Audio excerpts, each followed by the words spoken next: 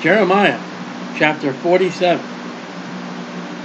The word of the Lord that came to Jeremiah the prophet. That's who he is. Now we've started chapters where Jeremiah is going to speak to the heathen, the Gentiles, against the Philistines. And that's who last night was Egypt, now it's the Philistines. Before that, Pharaoh smote Gaza. Egypt's going all over the place to fight battles. But it wasn't going to win against Babylon. And we're going to find out that the Philistines are going to be beaten before the Pharaoh. It's going to be wars and rumors of wars until the Lord comes. Thus saith the Lord. Behold waters, and we saw that in chapter 46. And that's a gathering of people.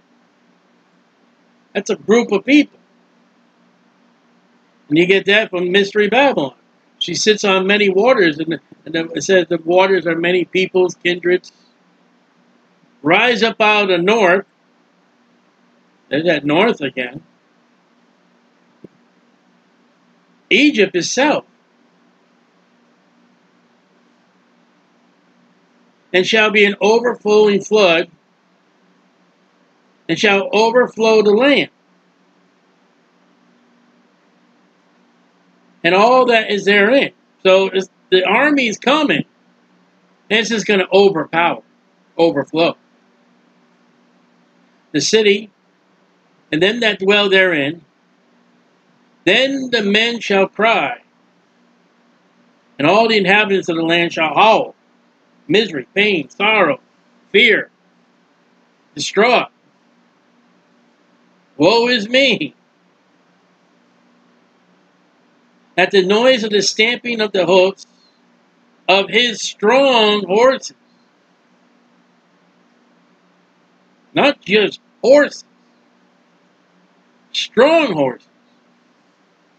And remember, with the Egyptians and their horses, Solomon went to Egypt to get their horses. At the rushing of the chariots. So there is a troop of horsemen. Horses alone. Cavalry. Lancers. And there are, with horses, there are chariots. And we know Pharaoh and his chariot because they crossed the Red Sea. In the midst of the Red Sea, God drove off the wheels and drowned Pharaoh. At the rumbling of the wheels, that would be of the chariots. The fathers shall not look back to their children for feebleness of hands. That would be the Philistines. Here comes this Egyptian army, fierce, overwhelming. But the fathers are not even don't care about his children. Nothing I can do. I'm weak. That's the point of America today. There are fathers out there, they don't care who their children are. Their children don't even know who their father is. Their children got fathers that live at home, that are at home. Fathers got other activities better than the children. Because of the day that cometh to spoil all the Philistines. Spoils when after the war, after the battle, you go in there and strip the saint. You get war bounties. You get nice swords, nice shields, money, whatever the dead have on them. And to cut off from Tyrus, that's along the Mediterranean Sea, Zidon, Mediterranean Sea, Philistines are up against the Mediterranean Sea.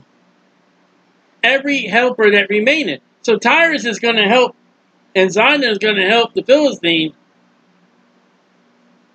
It's going to be no avail. For the Lord will spoil the Philistines. Pharaoh's army is coming, but God's going to allow. Go ahead, take what you want. And the remnant of the country of Caphtor. Baldness has come upon Gaza. And one of the things they do for death and misery is they shave their heads. Ascalon, a city in Philistia, is cut off from the remnant of the valley. They're all by themselves. There's no help. How long wilt thou cut thyself? Cutting is another thing they do for death. That's the thing why God doesn't allow the Israelites to tattoo. Because when you tattoo, you're cutting yourself with needles. And all that is a symbol of death and the worship of death. And your number one tattoo that you will find is skulls, death, and those things that are in relation to death. And don't tell me, I've been in biker ministry and I've been in the prison ministry. I've seen the tattoo.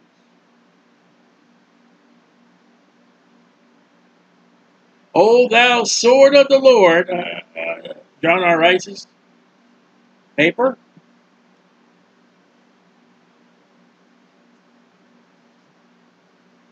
That's not the word of God. I know over there, the word speaks about Ephesians, the word of God, the sword. The word of God is quick and powerful, sharper than two-edged sword. Hebrews. But that's not the word of God there. That's a literal sword. David saw the angel of the Lord over Jerusalem with that sword in his hand. Balaam saw the angel of the Lord with the sword in his hand. They weren't holding a Bible. But John R. Rice hampers away from the King James Bible. He's got other perverted Bibles, so he don't know what the Word of God is. No disrespect to John R. Rice, but anybody who goes away from the King James Bible and has other Bible versions, and you can check his writing, and you can check a letter that he's written to people, he's not King James. And when you open up a sword of the Lord, I have had many opportunities and many months to see the sword of the Lord. You check the scripture in there, and you do the crossword puzzle, it's not King James.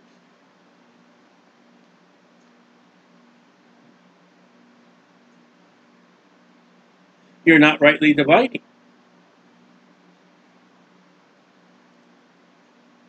Study to show thyself approved unto God, a workman that needs not to be ashamed, rightly divine the word. You think they're using the Bible, the word of God, to fight? The Egyptians? If the Egyptians are going to use the word of God, they're going to use a perverted word of God. O thou sword of the Lord, how long will it be before, as poetic before, thou be quiet? That's what the world says about the preaching of the Bible. Shut up. We don't want to hear it.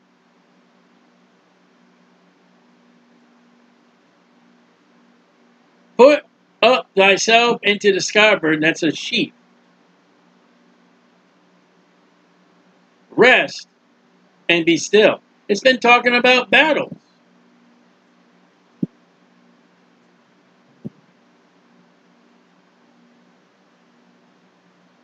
And the question comes, Lord, when are you going to stop miserizing, that's a word, the Philistines?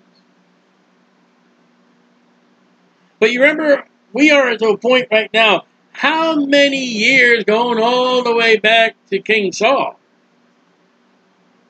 have the Philistines been a curse to the nation of Israel? And what did God say? I will curse them that curse you.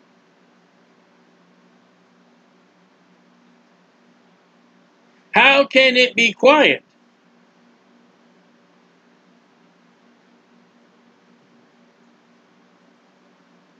So if you're going to say that sword of the Lord is the word of God, are you telling the word of God to shut up?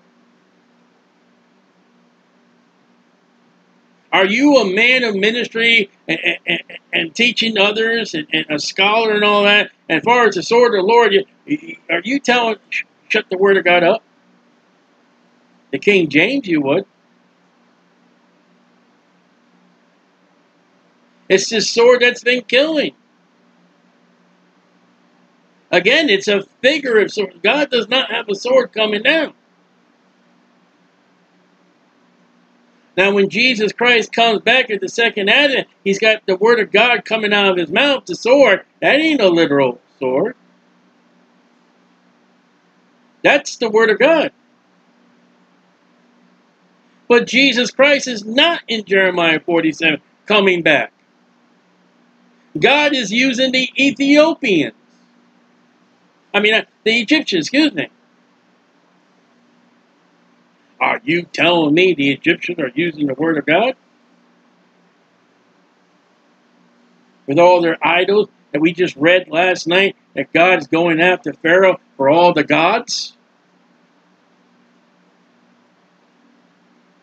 How can it be quiet, seeing the Lord has given it a charge against Ascalon? A Philippian city. God's word is, Pharaoh, go conquer. And Pharaoh's using swords and horses and spears. God is ordering. But the word of God's not there. It's not Jesus Christ coming back. And against the seashore, that would be the Mediterranean Sea, there have he appointed. God, go attack the Philistines. Get them. Spoil them. Enemies of Israel. I will curse them that curse you, saith the Lord.